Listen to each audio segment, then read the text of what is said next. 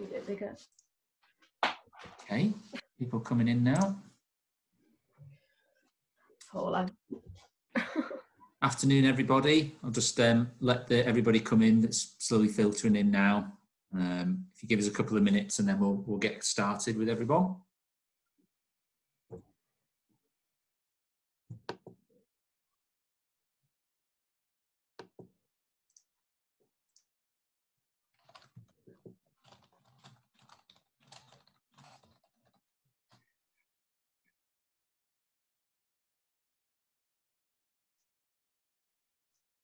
Okay. So let me just check. Attendees here. So you guys can't see the attendees, can it? It's just me that can see them. Okay. So that looks like everybody's sort of on. So if we get cracking from here, and then some people can more filter in if that's the way we need to do it. So good afternoon, everybody. I hope you're all keeping well in these current lockdown quarantine times. Since the last time that we did this session, which is now pretty much exactly 2 weeks ago, I have done numerous DIY jobs and managed to get a slight more tan by sitting in the garden in between these Zoom calls. And hopefully we got a bit better on Zoom as well, so I'm getting numerous Zooms every day. Bit of housekeeping first before we kind of crack on. The session buttons along the bottom, depending on what you're using, if you're using tablet or PC or smartphone, there should be some buttons that you can see along the bottom. There is an option to raise your hand if you need to ask something specific, but the two methods that we prefer are, there's a chat function if you just want to talk generally to each other or respond to certain things, but there is a Q&A button as well in there. So if you wanted to ask a specific question about, well, last time it was all things furlough and retention schemes and lending. If you want to ask anything specific, then please put it in a Q&A, and then throughout the conversation, I'll make sure that John or Victoria answers that. After this as well, last time we had a couple of unanswered questions, but we'll try and follow up the session with an email and hopefully a video of this to kind of go over some of the key points. So why are we here? Well, today is the second session of Entrepreneurs Club virtual. If any of you have been to any of our live sessions, they usually take place in the old hall. Started them just over a year ago. And what it's really designed to do is it's designed to create a safe space for business owners to look at different elements of business, get better about doing business, and do sort of more business together. So with all of the unprecedented climate that we're in at the moment, John and Victoria and I, the founding members, decided to put these sessions on, and it's around the idea of a Q&A. What we sort of got pretty straightforward from the beginning of this was John was getting quite a lot of repeat questions, so was Victoria, and so was I from my clients and our clients. And just generally, we were seeing them out and about there in the LinkedIn and social media world. So we thought actually what we'd do is collect some of those together. We've been asking for questions over the past couple of weeks and sort of put this on as a regular session so people can come here and have a chance to listen to a couple of the key things. Maybe you pick something from there, but if there is something specific, you've got the option to dive in. The session is planned for the next hour. We shouldn't run over. We didn't run over too much last time. And like I say, if we don't get to any questions, we'll try and answer them before. But without further ado, if I could just introduce John Davies from John Davies Accountants and Victoria Brown from High Performance Consultancy, and myself, Alex Barnes, or full Sunday name Alexander J. Barnes, if I'm in trouble, from AJ Barnes Financial Planning. So without further ado, if we get on with the Q&A that we've got a few prepared questions that we've been asked over the last couple of weeks. So Victoria, if we could start with you, I think it's sort of a prudent time to look at what changes have been made around the coronavirus retention scheme since your last talk. Okay, so we're now on the 6th update of the scheme. So that sort of gives you a flavour of how many times we've talked and given advice and then had to sort of amend the advice accordingly. Last time we spoke, we were told, obviously, that it would end in May, so you could furlough people till the end of May. That's now changed, and that's been extended to the end of June, which is really helpful, to be honest, because there'll be a lot of clients, a lot of employers who potentially are a little bit worried and think they may have to make people redundant. What you would hope now is if we do sort of relax the lockdowns shortly and we are able to sort of drip feed people back into the workforce, then maybe we'll be able to save some more jobs along the way. So that was a good move from the government. The other change was the application as well for furlough. So before, the last time we spoke, John and I told you that it was the 28th of February. So as long as your employees were on the payroll from the 28th of February, they would be able to claim furlough. That has been extended now to the 19th of March, which again just allows more people to be able to be covered by furlough if they were not beforehand. So that's been obviously an improvement in the scheme as well for people. And a question that came up quite a lot for us last time, and John and I had a debate, and we couldn't really give you the answer because it was quite grey, was around holidays.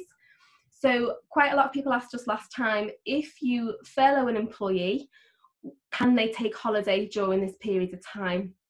And obviously the concern is the longer that we are on lockdown and the longer that we have people sort of furloughed, then they will accrue leave during that period of time, as will everybody that is home working as well. And quite a lot of business owners are looking at this now and thinking, right, well, what I don't want is when we do go back to work to have everybody trying to put in their application for leave when actually we need to hit the ground running.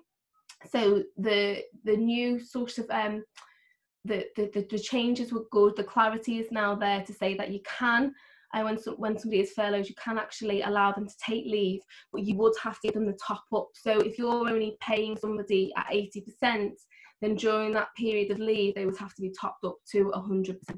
So there's been a little bit more clarity now since the last time that we spoke. Okay, and just picking up on that similar sort of thread, I know that there's been a question asked around childcare commitments right now and sort of how they work and how you manage sort of staff that have got childcare commitments. How's that sort of working? So again, it was good that we got a little bit more of an update around childcare, because at the beginning it was quite grey. So the advice we were given from the government was that if you had sort of childcare commitments, that you'd have to take unpaid parental leave, which nobody wants to do. That has now, they have extended furlough to allow people that have childcare commitments actually to be able to be furloughed if necessary. So that is absolutely a consideration. I had a question a couple of weeks ago from a client, and they had two members of staff, one of which they needed to furlough one of them. It did exactly the same job, but one of which had childcare commitments, the other didn't. So they decided to furlough the person who had the childcare commitments, because it was far harder for them to do, at sort of 100% within their role. What I would note is that obviously people that are not furloughed and you do still need them to work and they have got childcare commitments, I being one of them now, as are all of us with these sorts of children, and I'm now a teacher as well as an MD, which is interesting. You've just got to take that into consideration, haven't you? And I think most of my clients have been very flexible, very open, and had those open and honest conversations with their members of staff, just to try and find sort of a balance between the two. Some people have got weird and wonderful ways of working at the moment. They'll get up, incredibly early to work, and then sort of have a job earlier, and then their partner will work a bit later, and they'll just find a way to sort of to meet the needs. Some clients have done things like taken some holidays as well, so they've used the opportunity to maybe still get some productivity out of their member of staff, but albeit maybe a shorter week, and use some of their leave entitlement that they are accruing during this period of time. So that's great, because that gives you, you get in that work-life balance for the member of staff. You're also using some of that leave. But I think you have got to be fair and reasonable during this period of time, because it is a juggling act, and we're all doing our best, aren't we, during this time? Absolutely, yeah. Thank you very much. So that brings me on actually quite nicely to this. What I'm finding is there is work-life sort of blur with sort of working from home and being in lockdown. But then also, John, if I can direct to you, one of sort of the questions that we've received here is, can a furloughed employee or director attend online networking meetings, including BNI? So, you know, while we are all working from home, I think there is a little bit of a mixed message around if somebody is on furlough, whether they can continue this type of activity or whether they should be more expected to stop. So what's your thoughts on that? Well, I guess I might refer to my HR expert, I'll be honest, on that one. As in generally, because I think I have probably an opinion, but I'm not the expert, because it is one of the most debated topics at the moment of what a director can do, and kind of what's said in the guidance is that they can effectively do their statutory duties. The statutory duties usually include things like the Companies House filings, HMRC filings. There are 7 statutory duties that Companies House also lists, which are a bit kind of wide and woolly about not having a conflict of interest and what have you. It's not really okay. What tasks can you and can't you do other than those statutory filings? So on the face of it, if you are an employee or a director, anybody who is furloughed and claiming the job retention scheme grant, you shouldn't be doing anything other than those bits and bobs. But I mean, I'd be interested for Victoria's take on things like networking, because to me, common sense says that as the director, do they want you to remain claiming furlough or have a company that goes down the pan, or does common sense say that at least if you're doing a few things to push stuff out, if you're not doing the day-to-day job? But I think as the guidance is, that appears to be the rule, and I'd be interested in Vic's take on it. So Victoria, is John right? Oh dear. I mean, as you say, John, it's very difficult because the guidance, you know, I think by probably the 10th update to the guidance we'll have clarity on this. But what we've done is we've sort of struck a balance, because one of my concerns, and maybe just move away a little bit from a director and think about an employee now of a business. And we've had some clients that have done things like they've been terrified of exactly this. They've been terrified that their employee will continue to work, you know, maybe bring profit into the business, and as a result of that, they will not be able to get their claim for furlough. But they've done things like taking away their laptops, taking away their mobile phones. And my concern there is that actually feels like a punishment to me of the people that have been furloughed in your business. You know, it feels like you've sort of suspended somebody from duty.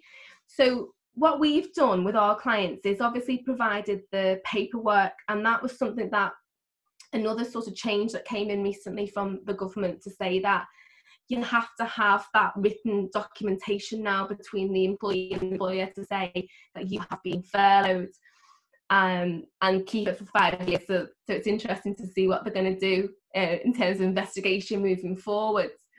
But for us, you know, we've put in that, we've sort of outlined in there sort of some of the requirements of furlough. So I think it's trying to strike the balance, isn't it, of actually allowing your employees to be able to do something. So if it is the likes of networking, then yes, you know, if they do attend networking, BNI, for example, has really good training. So you are allowed within the guidance to be able to do training. So there is an argument that technically you could view this networking as a level of training, as long as you don't bring any money into the business and make a profit.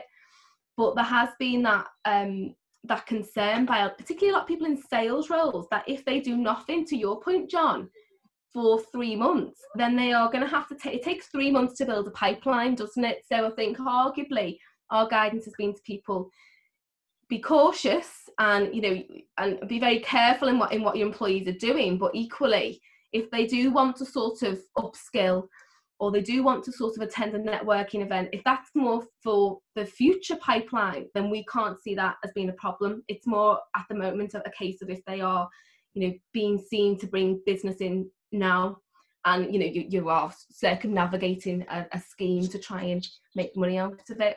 But I think it's still not particularly clear. I agree with you, John. It's not, and you know, being a BNI member myself as well, it's difficult because BNI guidance is that you can actually, if you're furloughed, attend BNI You know, so their stance is quite clear at the moment, that they are encouraging people that are furloughed to still be an active member. And you know, some of which are in sort of some leadership roles, aren't they? So arguably they are volunteering to do that. I think in my own, so I'm in BNI as well, in our BNI chapter, it has been, the policy has been put out there just the same as everybody else, but I think we're all friends in the same group. So I think we've understood, actually, if somebody doesn't feel comfortable and feels like an investigation might happen in future where they would come back to that and maybe pull that to pieces, then I think that a few people have themselves made the decision to temporarily sort of play it safe, as it were. But the group's been pretty supportive, so that's nice. It's good. Okay, so moving on to a little bit more about pounds and pence and finance and so on and so forth. So, John, direct to you. Question here, very simple. When will I receive my small business grant? Simple one to ask, Alex. Hard one to answer. I think what we see, so the small business grant is the grant of either £10,000 for small businesses who are eligible for small business rates relief, have a premises with a rateable value under £15,000. There's then a similar grant for the retail and hospitality, which it's, if your premises rateable value is less than £15,000, it's the same amount. If it's between 15 and 51,000, you get a £25,000 grant. Now, the claim forms went online for many councils at the end of March. Liverpool was the 30th or 31st of March, and Nosy, Wirral and the likes were about the same. Some of them around the country that aren't live yet. So the councils are quite far apart in terms of where they are in doing this, and also in terms of the claims received. So we have, out of our clients, to my knowledge, and I don't know precisely on all of them, but we've had a handful. We had a few through very, very quickly the first week of April. Then we seem to have a gap, and then we've had 2 or 3 in the last few days, but the vast majority haven't had theirs yet. All of the ones we've had so far have actually been in retail and hospitality. I don't know if that's coincidence, but that is kind of where we are. But the majority of our clients haven't had their grant yet. The idea is it would be paid out within April. And obviously April itself is running out, because the idea is people need the cash. So when, I do not know. What I do know is obviously they are working hard. I mean, Joe Anderson was saying last week that he had staff in the whole of the Easter Bank holiday weekend processing these grants to try and get the money out. But it is a little bit kind of wait and see. Okay, and just as a follow-up to that, again, probably a simple question, difficult answer, but what are the tax implications of the grant? So people have heard that they'll pay tax on them. What's your view? Ultimately, yes, it is taxable, it's income. And that's the same with all the grants. So they have explicitly said it for the self-employed scheme, which pays 3 months worth of your average profits out and will be paid to self-employed people in June. They explicitly stated on that it will be taxed in your next tax return. But to an extent, unless there are a few exceptions, but pretty much every grant is actually taxable. It's income and goes into your tax return. So I guess you can't claim too much, because if you're getting £10,000 now to pay, if you're limited, it could be 19% corporation tax in whatever they may be in a year from now, because a lot of it is about actually getting cash into your business now to help you through. I'd rather have £8,100 than nothing. So I wouldn't complain about the tax, but yes, it is taxable. And Stuart, Doug Dill has just put a question on, which is from this morning. He's been on the professional Liverpool Zoom call, and they've said that they paid 48 million out already and returning stuff around really quickly and had a range of things in place to get it done. So that's quite an interesting. Yeah, I think as an anecdote, Vicky, your clients, like I said, we've probably got about, I'm not sure how many we've got who are eligible. Best part of 100, we've had about 5 or 6 paid out so far. So it is still a small proportion. Yeah, I found that we've got quite a few clients in Manchester, and they seem to have been paid out quite quickly as well. So I've not compared between the two, but they do seem to be getting their claims turned around quite quickly in all sectors as well. Yeah. Okay, great. And I suppose turning to all of us here as a group. So there's a question here which I think has come in. So what are we finding to be the biggest challenges for employers when staff are working from home? So Vic, what's your thoughts on that? I think at the beginning it was probably just the transition, and I think if you didn't have a home working policy before and you've never worked from home, then obviously that was just a challenge in itself around technology and making sure, because it was for some people that were in denial for quite a long time. They literally went from, I spoke to some clients who thought that lockdown wasn't going to happen on the one day, and then day two, we were all getting our stuff and leaving the office. And what I'm concerned about now is, and what I'm finding is, mental health is becoming quite a big concern. A lot of, you've seen it no doubt in the media recently. That has become a real fear that actually mental health and well-being will become, arguably a greater killer than the coronavirus, the way if we stay in lockdown for much longer. So we are doing a lot now with clients to actively help them around their communication with their employees. So, how are they sort of communicating each day? What are they using? I think we talked about it last time, didn't we? Some of us are using the likes of Teams and Zoom and ways to sort of keep actively in communication with your team at all times. Other things that we're doing as well is obviously those touch points. I think it's really important for everybody, and I can share this later, of just reminding your people of where they can get help if they are starting to struggle a little bit with the isolation.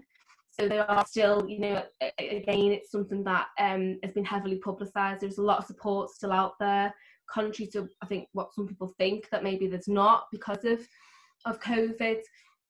And then the other side of it, we've now got the consideration of what do we do to bring people back and that transition back, because I think the problems that we've had with isolation, we're going to have similar problems moving out of isolation. So that they are things that I would advise everybody now to start to consider when lockdown is sort of removed, or whatever that looks like, whether we still have some level of sort of social distancing, but how we're going to bring people back into the workplace that have been used to being at home.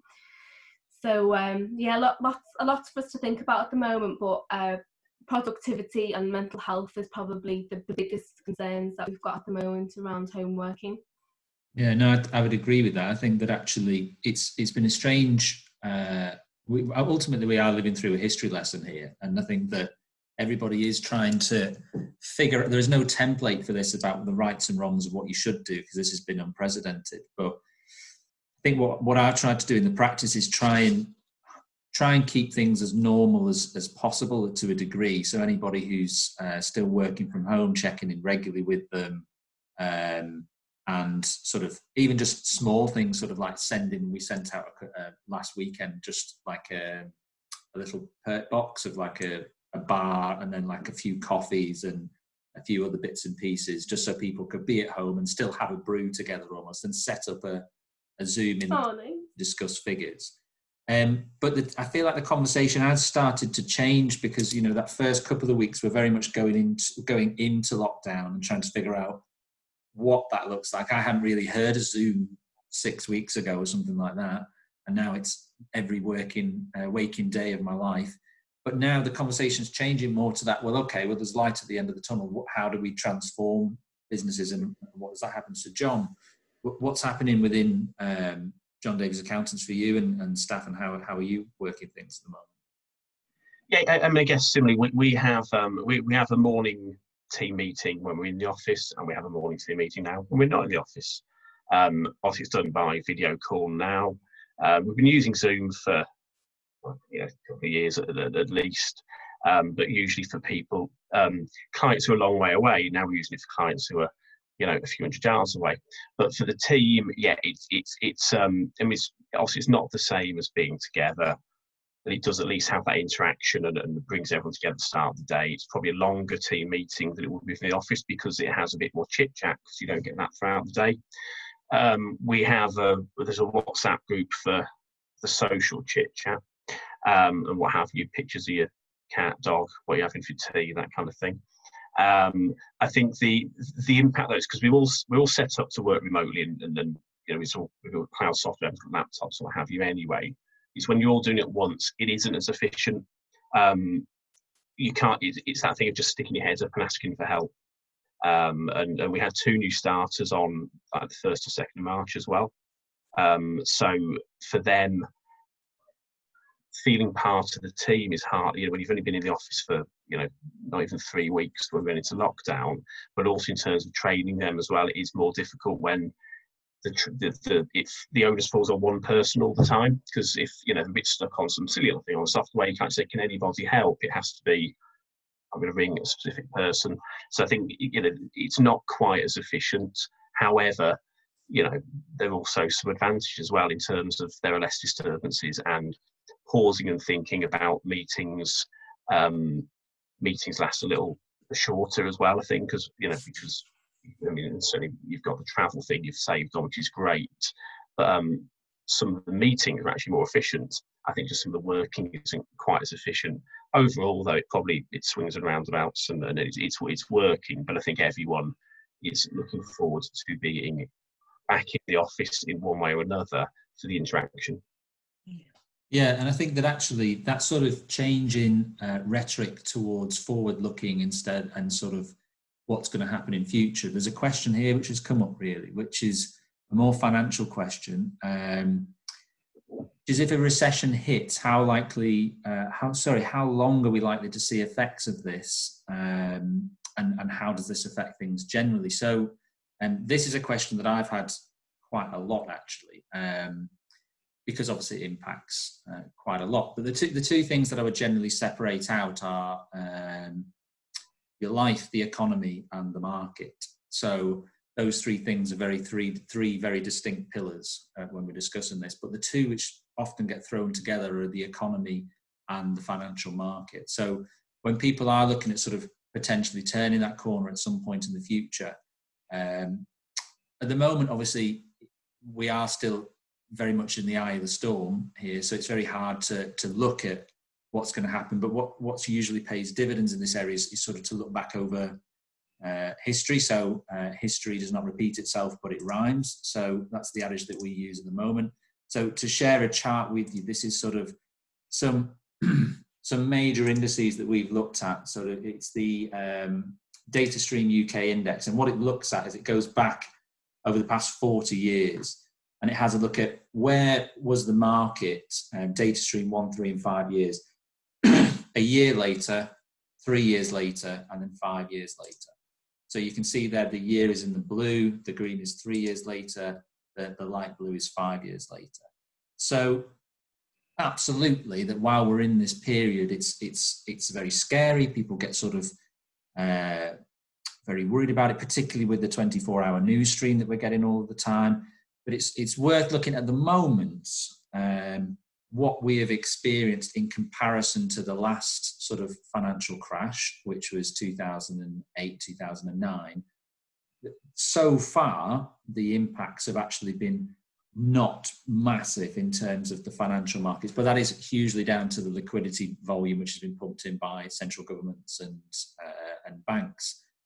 So to give you an idea, the worst of the volatility that I've seen this year was probably a week and a half, maybe 2 weeks, in terms of a financial market impact.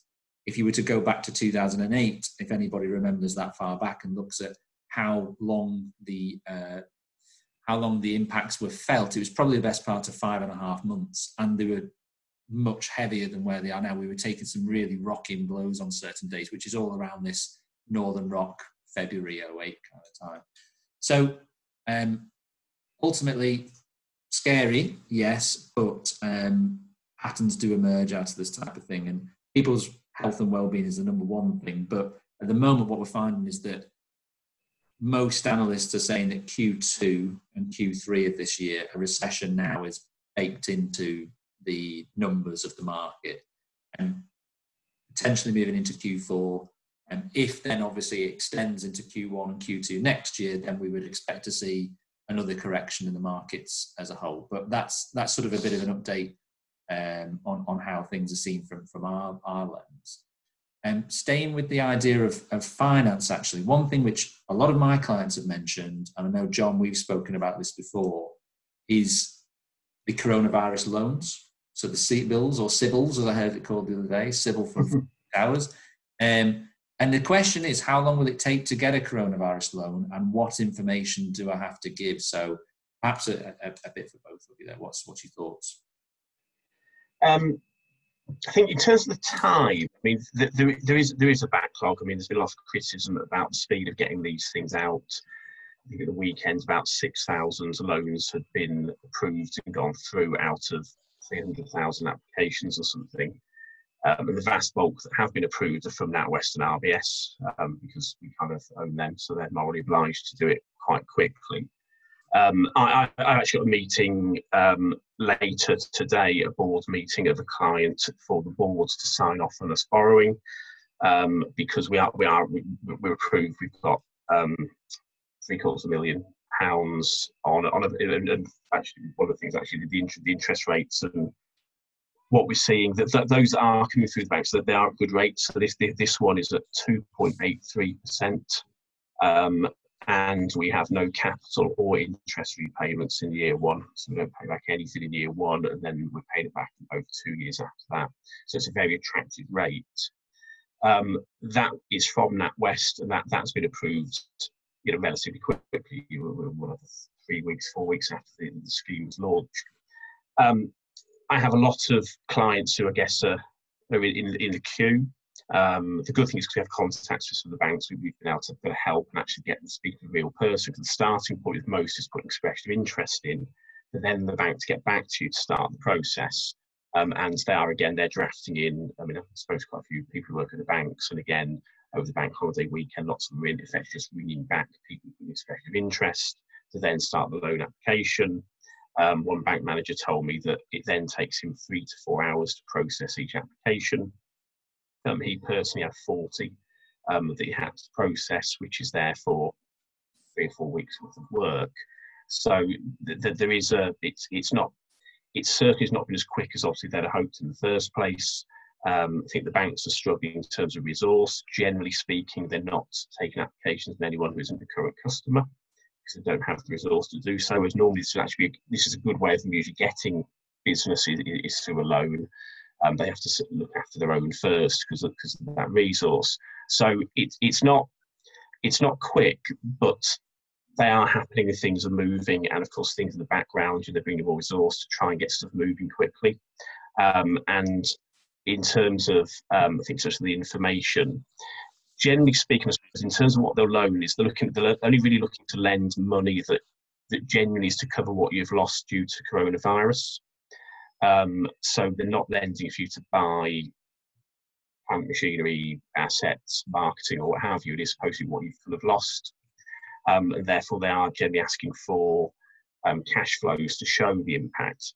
Now, the thing with the cash flow is quite difficult. Right now, nobody really knows the impact, but as long as they're sound and solid assumptions, they're looking for accounts, essentially management accounts prior to the crisis, to see that you were a viable business. Because, of course, while the banks are still on the hook for 20% of these loans, they don't want to lend to effectively business failing anyway. It should be a viable business that is only currently struggling due to coronavirus. So they want to be viable beforehand, and in the cash flow to show the dip, what you need, and therefore how you'll come out of it and you'll be viable afterwards. Generally, they're asking as well things like, I think that we filled in basically to confirm that, for example, you've already gone to you've covered every other source of government support. So you have either you've furloughed staff and claimed through that, you've claimed your small business grant, etc., i.e. the loan is the last resort. So there's quite a lot of information to fill in, but actually when you actually read the questions, there's a lot of them, but they're relatively simple to answer. We had one the other day where ultimately most of the questions were pretty much one sentence answers because it was pretty clear. the cash flow wasn't the most sophisticated of cash flows, because that top line of the income was it's up in the air now. When we don't even know when we're coming out of lockdown, it's hard to be clear on the impact of this. From the other day was in hospitality as well, and it's likely that hospitality venues won't be open until late summer perhaps. So if you were looking for one, it's as much as anything, it's, you know, start the process sooner rather than later, because it will take a little while. But if you follow it through and you can answer the questions and put the application in, speak to your bank manager or what have you, is that the rates that are coming through certain high street banks are very attractive rates, and no matter what, you don't pay interest in year one anyway. That's funded by the government, but the rates are, I mean, obviously the base interest rate is as low as it's ever been. The rates on the loans are actually are very good rates. And you might have answered this already, John. Forgive me if I missed it, but I've heard this as well. The questions come in specifically around PGs or personal guarantees on loans under 250,000. Does this apply still on CBILS or any other business loans? What's the score there at the moment? Yeah, so any CBILS loan of less than £250,000, there is no personal guarantee required. That was one of the things early on, that a lot of the banks were asking for personal guarantees, and the Chancellor stepped in, and that was removed perhaps 3 weeks ago now. If it's above £250,000, there will be a personal guarantee required. However, it will not include your main residential home, so that would be safe anyway. Generally speaking, the banks, if you do go to the bank for a loan, the starting point is, if you are a very safe bet anyway, is to use a standard loan. So they all have slightly different rules, but generally, if you want less than £25,000, they push you to a standard product. If the business has security, i.e. tangible security, of building or plant and machinery or something, they would probably look to a standard product anyway. The CBILS is supposed to be for those who would not be lent to, or need an amount bigger than they can normally borrow. That's where you get to the CBILS. But what they're doing is they're offering quite attractive rates on the standard loans as well. So it's not a case of I have to appear bad to get the CBILS loan and get a good rate. They are trying to align the rates across the standard products as well. In terms of the guarantees, yeah, less than £250,000, there is no need for personal guarantee. Over £250,000, there will be a personal guarantee, but it wouldn't include your kind of main residence. Okay, thanks for that. So, looking at the furlough scheme, and moving on to that a little bit more specifically. So I'm turning to you here, Victoria, as our expert panelist. The question that's come in around the job retention scheme is a couple really. So what level of contact can you have with your team when they're furloughed? And one that I'm interested as well, I've heard a few things about alternating furloughed employees, so sort of switching and matching that in. So what's your thoughts on that?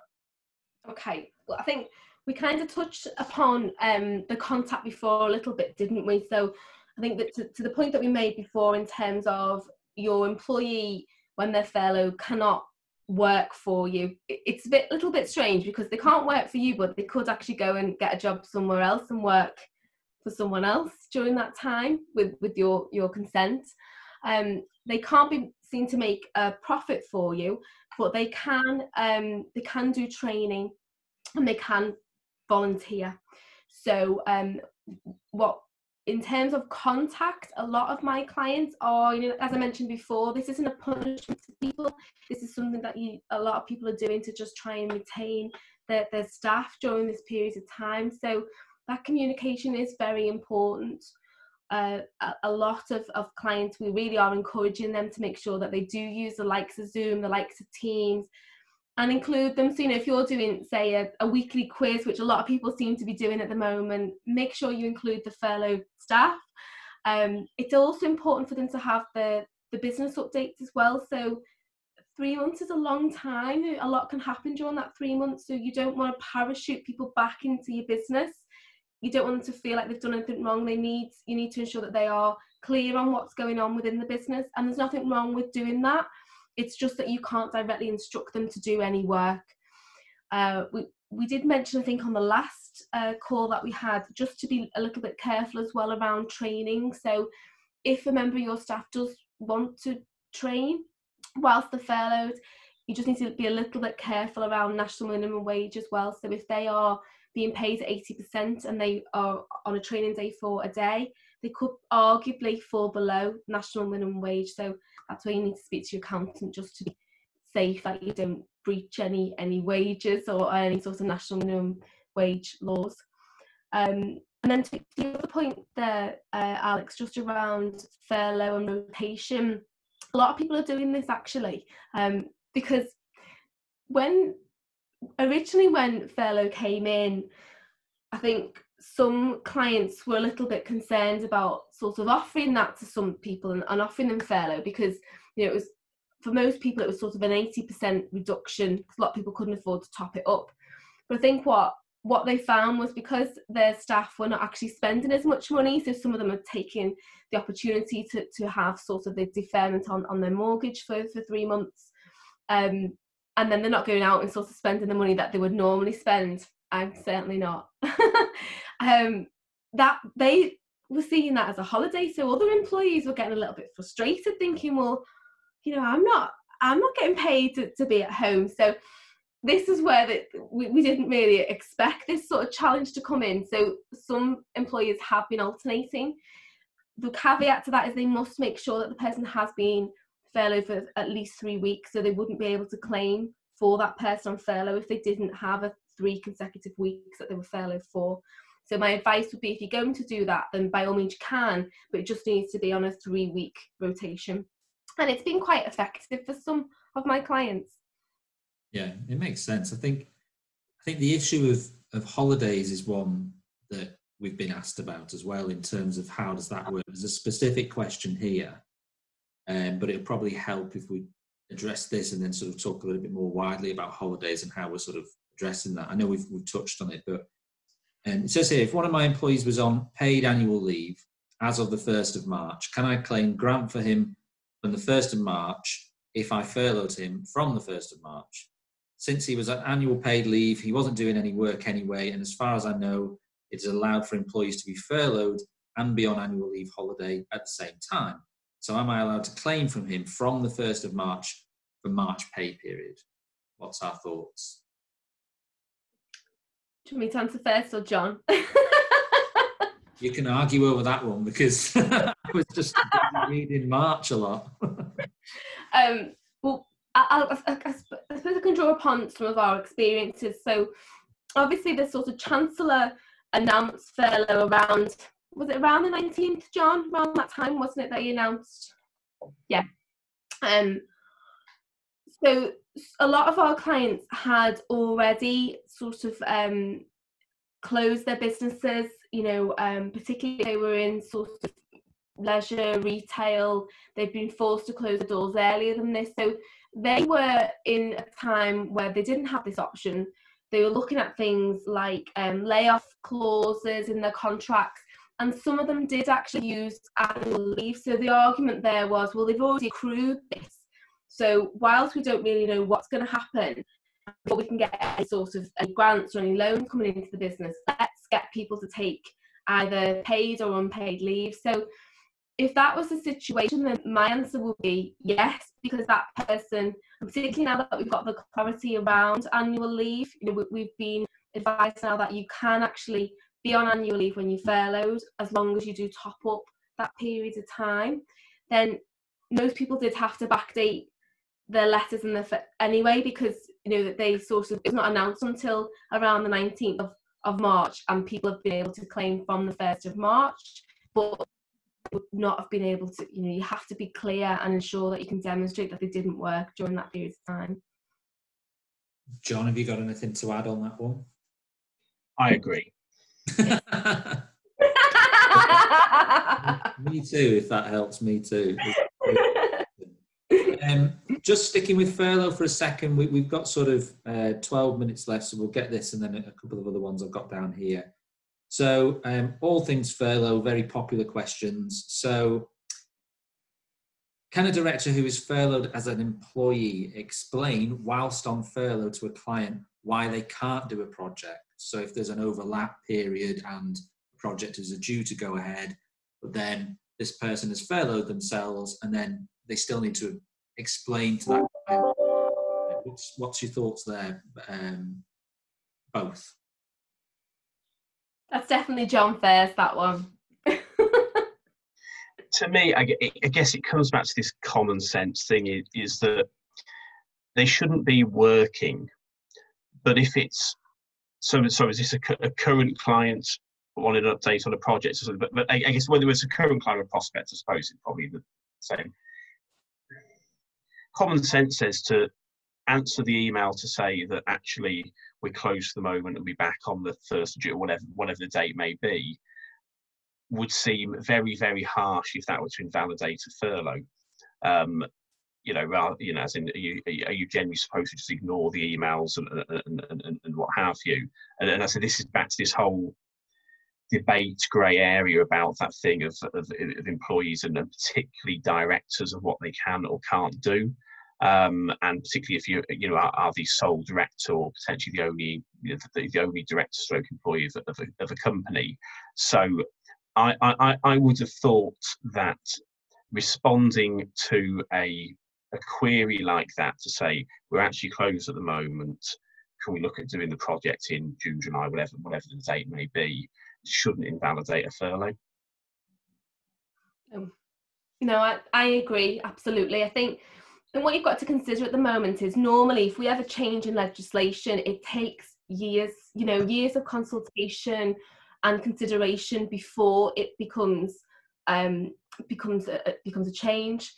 This is unprecedented times, and this is something that the government have had to react to very quickly. And so you will find with some of these schemes they're not particularly well thought out, and there's things that they've not considered. But it's about being fair and reasonable. And one thing that the government absolutely want to do is ensure that they can improve the economy again, don't they? So I think as long as if they're trying to prevent people from taking advantage of the scheme, and we all know that would happen if they didn't have some measures in place. But I think it would be, as John says, extremely unfair to invalidate something in that respect, because arguably all you're doing is sort of kicking the ball down the road, aren't you? You're kicking the problem down the road. So if people don't respond now, employees don't necessarily sort of consider their pipeline for June, then we're going to have businesses go pop and redundancies later on in the year as a consequence of this. So it's all about, common sense needs to prevail in circumstances. Right. And then we've had a question from Stuart here, which came in this week. So Stuart says, in my mind, the glass is half full. If you watch the news and the depressing same again questions from the journalists, you'd think the world was coming to an end, and the glass is definitely half empty.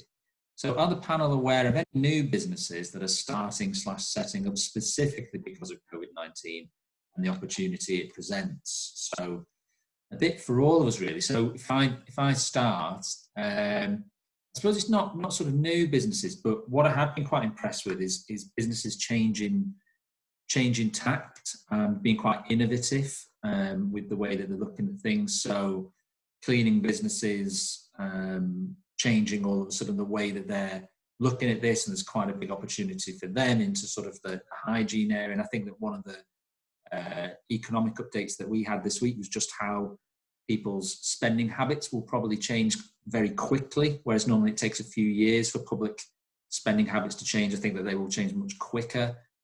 So a change to more like greener cars, hygiene, health, that type of thing. Even down to a friend's dad who is a plumber that I know. He's obviously can't work from home, but he started making lamps, which are sort of industrial piping with a lamp in the end of it and the wire going through it. And they're really good, but that kind of, bars that are selling T-shirts and jumpers and doing sort of home delivery type of things, I'm not aware of specifically myself businesses opening up because of this, but I'm definitely aware of people being fleet of foot and moving and adapting quite quickly. But what about you, Go? I'm interested to hear you as well. Yes, similarly, I don't think we've had one who's come to us who has started up specifically off the back of this. But I guess with anything, there are There are some businesses that end up doing quite well out of it. Some, I mean, he's a friend ultimately who I know, and it's from the other side of the country, who has two businesses. One sells jigsaw accessories, and the other one does a website for home learning. So, suddenly, those two are doing very well at the moment. We have other businesses. We have one that puts printing onto kind of bottles, and they've got a big order ultimately to put the kind of measurements onto medical supplies, because ultimately it's the same process. So again, it's something that kind of came out of nowhere in a way, because that's not what they've been doing to date. It's been, let's say, printing onto bottles predominantly, but actually that's the equipment they have and the technology they have can be used for something different for the NHS. So there will always be some businesses who ends up either by luck, like the jigsaw guy, or by actually, as you said, being fleet of foot or just kind of tweaking slightly what they do. That actually, there will always be business to be done no matter what. Yeah, I'm the same really. I'm not aware of sort of, I haven't got any new clients that have just set up, but one of my clients produces hand sanitizers. So as you can imagine, they've had record sales. And it's difficult, isn't it? Because to the point of the question really, because they, on one hand, are delighted by the sales, but in horrendous circumstances have they been successful. So that can be quite difficult, I think, for people to celebrate the success right now through some of the real sort of upset and misery that this has brought. I do have other clients again who've been innovative, and I love to see that entrepreneurial flair at times like this. So I've got sort of like gyms that have moved to sort of like virtual PT lessons, which I think, because they can be so lucrative, they'll probably still keep an element of that when we do go back to the gym again. I have other clients that sort of have tool hire, so they've rocketed in sales because everybody's sort of doing DIY right now. So it's been interesting to see. I think it's as leaders, it certainly does demonstrate the entrepreneurs and who can sort of adapt to these times, and the people that have been quite shocked actually, those of which you've not really adapted very well and have sort of been a little bit like rabbit in headlights. And we will be remembered for how we've reacted during this time by our peers and also the people that work for us as well. So I think it's those that have shone will continue to shine afterwards. I completely echo that. I think that's spot on. I was on a call yesterday with Professional Liverpool, and I think that it's very easy for us business owners and business-minded people to get sort of down a rabbit hole of business first and sort of opportunities and things like that. But ultimately, there's a real human cost to this, and I think that remaining sensitive and acting as a good neighbour, I call it, throughout this period, we'll see you reap dividends in the long run anyway, because people will definitely remember who was on the correct front foot versus the incorrect front foot.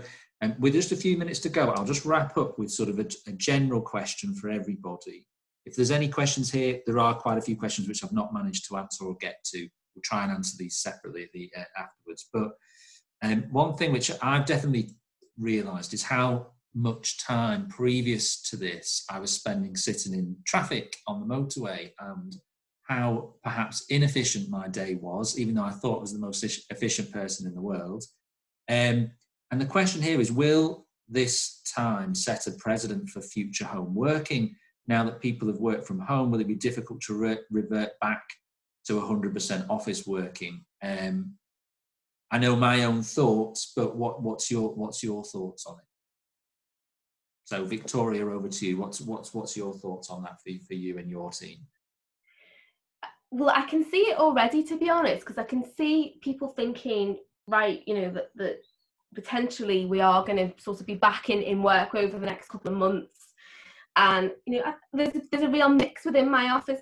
Some of my team absolutely love being at home and enjoy that work-life balance. And to your point, I think particularly the people in my team who travel a lot, so spend a lot of time on the train from Liverpool to Manchester and stuck in traffic, just that a couple of hours a day to be able to spend with their family has been very important. I have quite a lot of clients who've been very against home working in the past. And don't get me wrong, there's some businesses that absolutely cannot work from home. It's just not at all possible. But for many, it's been more a concern around productivity and inability to maybe embrace technology the way they should have. So this has been a really interesting time where sometimes I've been sort of up against it, sometimes with some employers around the benefits of home working.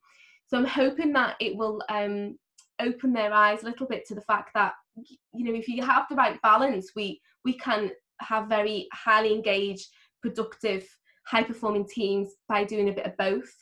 So I know from a personal perspective, I'm going to review our home working policy. So we've always been able to work from home, but we've never been it's been as and when it's needed. Whereas I think what we're going to do is maybe look at, well, actually, maybe you can take a couple of days a month where you just want to work from home. You don't need to give me a reason for it. It can just be you're taking that day to work from home and not have to, fight the traffic. So I think a lot of my clients are also very similar. They're going to try and find a balance between the two moving forwards and embrace home working a little bit more. And John, what do you think to wrap up?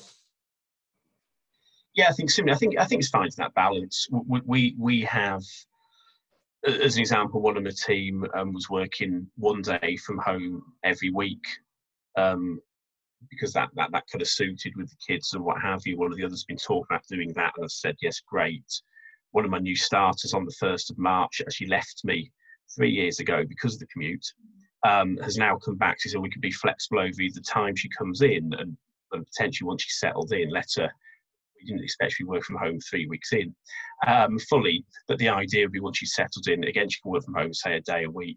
We have a couple who work slightly different hours to avoid any commute, either come in early or late.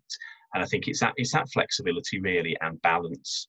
You still can't beat actually being together at some, for some of the time for efficiency and the kind of team spirits and what have you, but letting people work from home some of the time, it is great. I've been doing it for 20 years. When my boss spotted, or it suddenly occurred to him how much I was spending on the trains, because I worked in Manchester for years, I said, why don't you work from home about a day a week?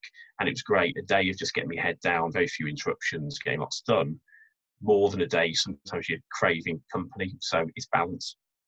Yeah, I think that's absolutely right. I think that everybody will return to a natural level of working. If that's, I think it would be very, very unlikely in my role that this will continue at 100% remote. It would just be impossible. But actually, is there a space for this to increase capacity, and does it suit a need for certain clients? Absolutely.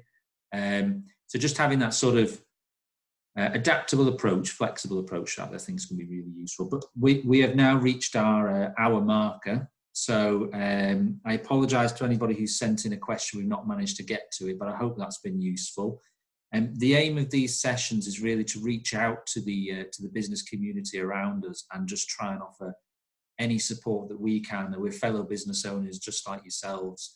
And if there is anything that we can do to support, then please keep an eye on our social media channels. I know we're all on LinkedIn and other social media. We will try and hold another one of these sessions again at a regular point in a couple of weeks. And I will try and send out an email in the next couple of days summarising what we discussed, a link to the video that we've recorded if you want to watch it back or share it, and so many questions that we've not managed to get to. But I hope you found that useful, and thanks very much for everyone for attending. So I will let you all go there now. Thank you. Thanks. Thank you. I will